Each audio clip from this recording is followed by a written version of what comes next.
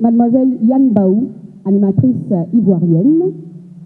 Ben, tu vois maintenant, d'accord, ok. J'arrive tout droit de la Côte d'Ivoire, d'Abidjan, là où on mange la tchéké, là où on mange le bon foutou.